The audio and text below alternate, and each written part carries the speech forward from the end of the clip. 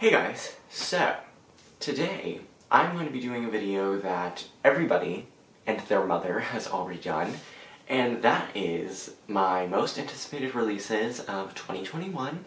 So, yeah, the title is pretty self-explanatory. I'm going to be talking about the books that I'm excited that are coming out this year, and that I'm excited to read, and that I will probably buy.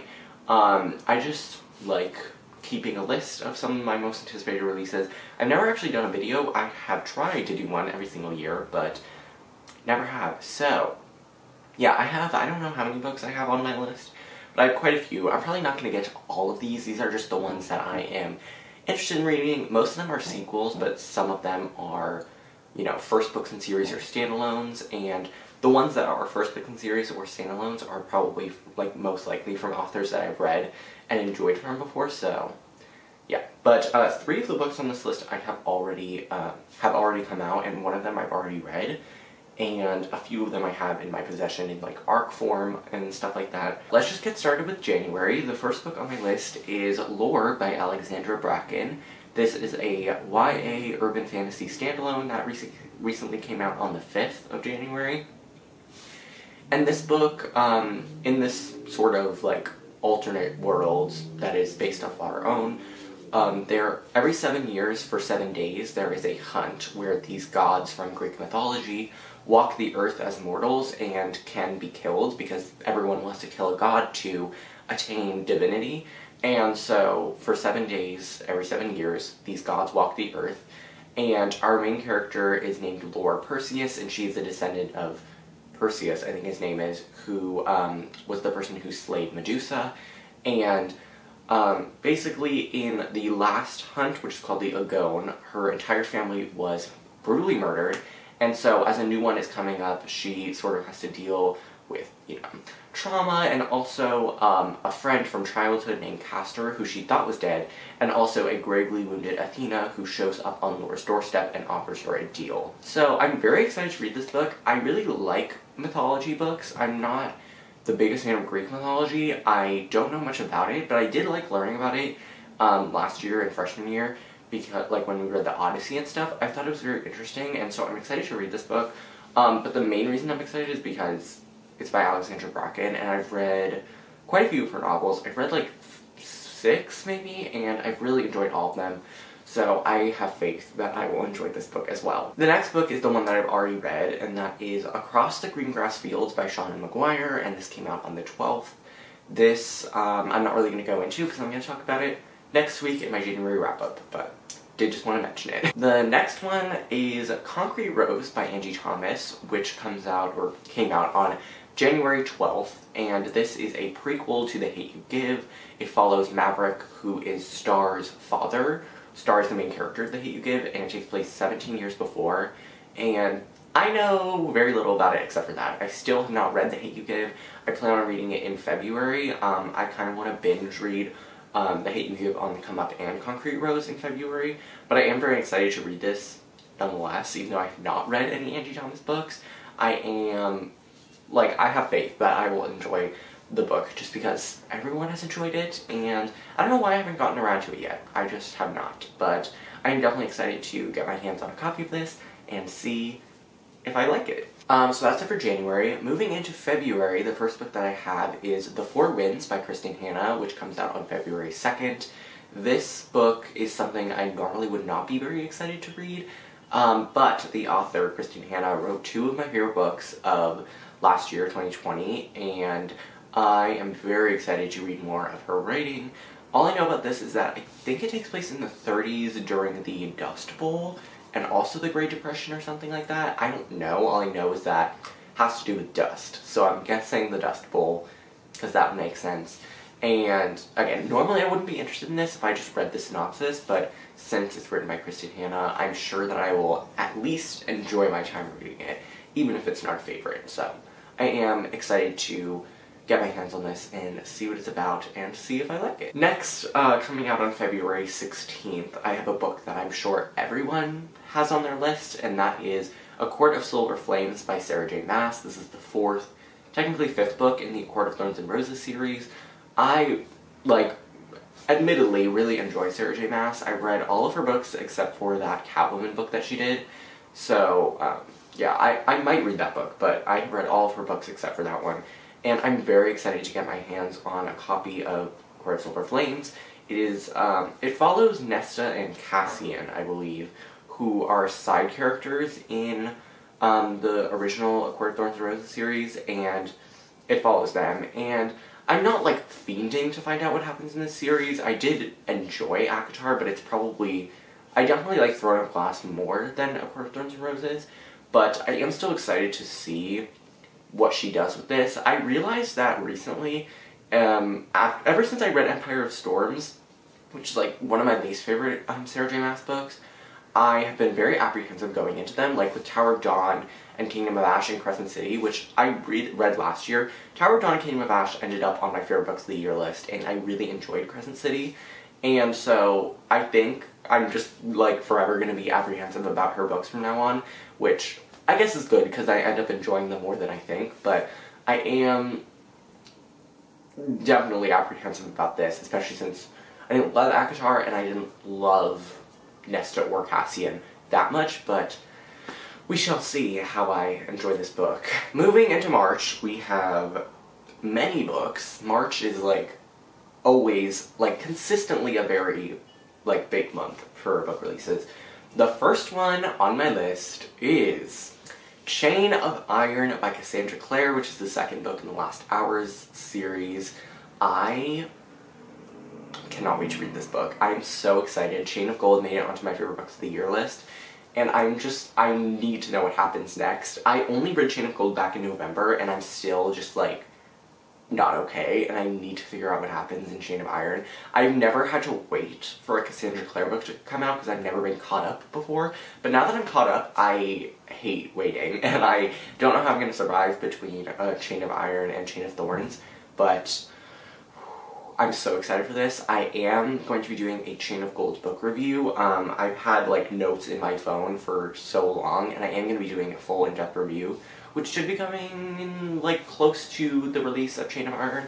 And I also plan on doing a reading vlog for Chain of Iron, and I'm going to talk about all my theories. I literally have a notes section in my phone with all my theories, and it is very in-depth, but yeah, I'm going to talk about my theories in that book and also vlog me reading it, so you can see me freak out. But I'm so excited for Chain of Iron. I know I'm going to love it because I've read the first 2 chapters because they were released online for, like, the, what is it called? The Fierce Reads Christmas or something like that? I don't know. But, so I read the prologue in chapter 1, and I'm so excited to continue. I just need to figure out what happens. And her second books are always so good. Like, her second books and trilogies. I know this is going to end on a massive cliffhanger, and I'm not ready.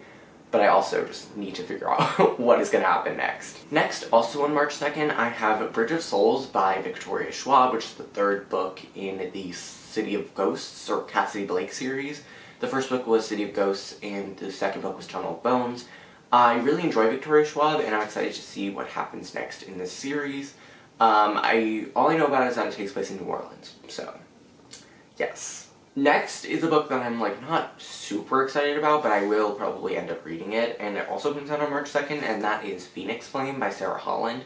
This is the sequel to Havenfall, which I read last year and enjoyed. I just like portals. Like, portal fantasy I think is so cool. I think portals are just so cool, and I really want to figure out, or, like, just see what happens next in the series. I'm not, like, expecting to love it or anything, but I do want to see where she takes the series, because I think it could be interesting. And then the last book that comes out in March is definitely another one, like, with Chain of Iron, that's, like, my top 3, top 5, and that is Rule of Wolves by Leigh Bardugo, which comes out on the 30th of March, and I honestly cannot wait for this book. I can't talk about it because it's the sequel to King of Scars, and also it's, like, I don't know, the, like, 8th or 9th book in the Grishaverse, but I cannot wait. I'm also going to be doing a reading vlog for this book, so look out for that. But I cannot wait. It's going to be, like, 600 pages. It's just going to be so good,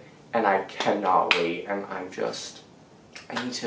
need to know what happens, and I need, like, cliffhanger at the end of King of Scars was so rude, and I just need to see how it's all going to wrap up, and I cannot wait to be back in this world, and I just need...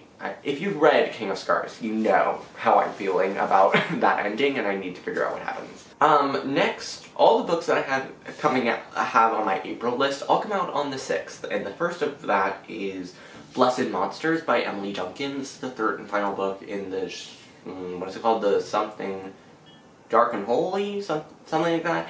And the first book was Wicked Saints, the second book was Ruthless Gods.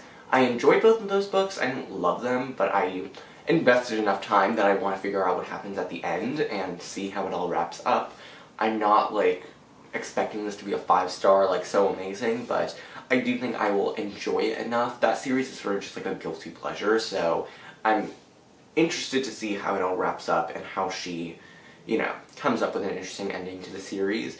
But again, I'm not like fiending to find out what happens, but I do really want to see how things are going to end up. So then I also have Shah and the City of Gold by Roshni Chakshi, which is the 4th book in the Pandava series. The first was Shah and the End of Time, then Shah and the Song of Death, then Shah and the Tree of Wishes. I love Roshni Chakshi, she's one of my favorite authors, and I cannot wait for the next book in this series. It is the penultimate book, so book 4, we have one more after it.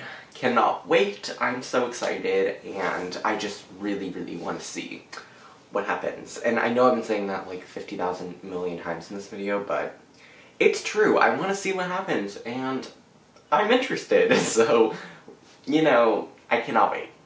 I cannot wait. Then, I have Life's Too Short by Abby Jimenez. This is, like, technically the 3rd book in the Friend Zone series, but they're not, like, related or anything. Well, they are, but they're not, like, sequels. They're companions. So, first book was The Friend Zone, second book was The Happy Ever After playlist. The Friend Zone is, like, one of my favorite romance books, like, adult romance books. And The Happy Ever After playlist was good. But I have a feeling that I will enjoy this book more just because I didn't love the Happy Ever After playlist just because it dealt with music, and I just don't really care about media with music and stuff. So I have a feeling that this will be more like The Friend Zone, and I'm just interested to see what happens. I have no idea what it's about, but I want to know, like, I want to see what it's like, and they're really great summer books, so I probably won't read this like when it comes out, or I might, but I probably will wait till like June or July, so. Then moving into May, the first one that I have is Blade of Secrets by Trisha Levenseller. This book comes out on May 4th. I have exactly zero idea what this book's about. I saw the cover, thought it was interesting. I can't tell you any more than that. Then also on the 4th, I have Realm Breaker by Victoria Aveyard. I just know it's a fantasy and I'm interested. I might not actually buy this, but I will probably read it. So I might get the audiobook, or I might, like, get the ebook or something. So, like, I don't know. I don't know if I'm gonna get... I might wait for some reviews to come out and then see how I feel about it. Then on the 11th, I have People We Meet on Vacation by Emily Henry. She's the author that wrote Beach Read, which is like one of the biggest romance books that came out last year. I read it, I enjoyed it, it wasn't my favorite. I thought it would be more of like a beach read. Like, I thought it would be more of like a, you know, just fun romance book. But it was a little more serious, but I heard that... Wait, did Emily Henry say that this book is more serious or more romancy? Can't remember, but I'm excited to read it nonetheless. I think I'll enjoy it more than Beach Read. But, you know, I may not, and that's fine, but I do just want to give her another chance because I feel like Beach Read just wasn't my thing. But I definitely want to see what this book is about because, I don't know. I'm just interested for some reason. Then on May 18th, I have The Soulmate Equation by Christina Lauren. Christina Lauren is one of my favorite authors. They are a writing duo, so Christina and Lauren, and I've read quite a few of their books, and I look forward to them every single time they come out. So definitely interested in what this book will be. Don't know anything about it, but I am excited. They're an auto-buy author for me, so excited to see what happens. Although I am a little bit pressed that this book is coming out in hardcover and not paperback, because all of their books have come out in paperback. So I might just, like, get it on Scribd or something, or buy the ebook, because I can't just have one hardcover from an author and all other paperbacks. It goes against just my law of things, so that's another thing. The next book I also have an arc for, and that is The Ivies by Alexa Dunn. This comes out on the 25th. And all I know about this book is that it's like killer college admissions.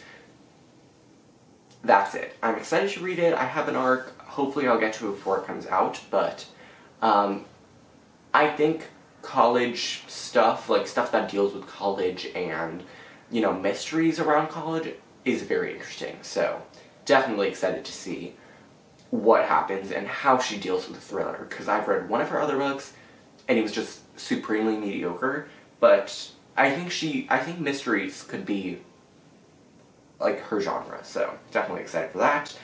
Then on June 1st, actually there are like 2 or 3 books in June that are like on my top 5, you know, list. And the first of which I also have an arc for, and I'm so lucky to have an arc for it. It's going to be the first book that I read in February. And that is An Emotion of Great Delight by Tahereh Mafi. Tahereh Mafi is one of my favorite authors. If you didn't know, it's not like I have basically a whole shelf dedicated to her. I love her books. I read Shadowy, I've read all the books in the Shadowy series 4 times. I've read Furthermore and Witchwood. I've read Very Large Expanse of Sea 3 times. I cannot wait for this. It's another contemporary novel. It follows a main character named Shah, who is a Iranian-American main character, and it is it's not related to A Very Large Expanse of Sea at all, but they are both contemporary books, and they follow Iranian-American main characters, but this book takes place in 2003 after the US has declared war on Iraq. And it takes place in December, I believe, and so I think we just follow her throughout a month of her life and see how it is affecting her, and I'm gonna cry, and I know it, so we love to see it, but ooh, I'm so excited to read this book. I literally cannot wait, and I will be talking about it in my February wrap-up, because it's definitely going to be the first book that I read in February. Then also on June 1st, I have Malibu Rising by Taylor Jenkins Reid. Taylor Jenkins Reid is also one of my favorite authors. I've read... Right now she has 6 books, 6 books and a novella. And I've read 4 of her novels and a novella. The other 2 I haven't read. It's not like I don't want to read them, I just haven't gotten around to them yet. And I've really enjoyed all the books that I've read from her. Seven Husbands of Evelyn Hugo I just recently reread. It's one of my favorite books of all time. And I really enjoyed all the other books that I've read from her. And this book, all I know is that it takes place in the 1980s, and we follow 4 siblings who are in some way related to McReva, who was one of Evelyn Hugo's husband. I believe it was her 4th husband, cannot remember, but he also was talked about in Evidence of the Affair, which is the Taylor Jenkins Reid novella, and then also in Daisy Jones. So he's sort of like a thread throughout her entire oeuvre, but this follows maybe his children, maybe his nieces and nephews, I don't know, but there are 4 famous siblings. They're famous for different things, and then I believe it takes place over 24 hours or maybe a couple of days, but, you know, by the end of this summer, this annual end of summer party that they always have, the house goes up in flames and just stuff starts happening, and I'm so excited to read it. I cannot wait. June 1st cannot come fast enough. It seems like it's going to be a really good summer read. Maybe it's just because of the cover and part of the synopsis, but I'm so excited. I know it's going to be good. I trust Taylor Jenkins Reid, and I'm very excited to see what this book is going to be like. Then coming out on my birthday, June 15th, I have The Box in the Woods by Maureen Johnson. This is the 4th book in the Truly Devious series, which is one of my favorite series of all time. And it's not related to the mystery. So Truly Devious is Truly Devious Vanishing Stare and The Hand on the Wall. That was originally a trilogy that follows one mystery throughout, but this still follows the main character Stevie Bell and her friends, but it's a new murder, and it is a murder that took place at this camp called Camp Wonder Falls in the 1970s, and people were murdered, and then there were these dolls in boxes in the woods, and then... So it was a cold case, and then Stevie Bell, who has sort of become an aficionado since solving the Truly Devious mystery, she gets a call from the camp counselor, the head counselor at Camp Wonder Falls, and is like, he's like, girl, you gotta come because someone else has been murdered. And then I think he also gets murdered, and then she gets there, and then she, I'm guessing, solves the murder. This is a standalone, so it's all gonna be like one murder throughout. And I'm really hoping that we get like the past and present sort of switching timelines as well. I'm so excited, cannot wait, and I also really, really want to do a reading vlog for this book as well, because I think it could be interesting, so definitely excited for that. Next, on June 22nd, I have Witchshadow by Susan Dennard, which is the 4th book in the Witchland series.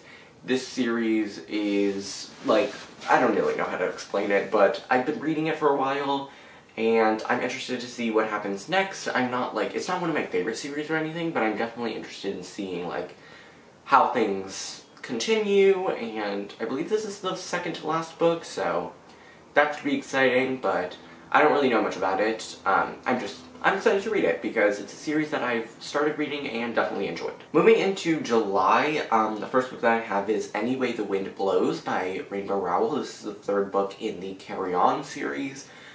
Y'all know that I'm not the biggest fan of Rainbow Rowell's contemporary novels, but her fantasy books I've enjoyed. Carry On I really liked, and Wayward Son I thought was good, and I'm excited to see how this finale wraps up. This book is going to be like 600 pages, which is crazy, but I'm definitely excited to, you know, see what happens, and this comes out on the 6th. Did I already say that? I don't know, but again, don't know much about it, but it's a continuation of a series that I've enjoyed so far, so I'm interested to see what happens. Then on the 20th, I have an adult novel, which is Half Sick of Shadows by Laura Sebastian.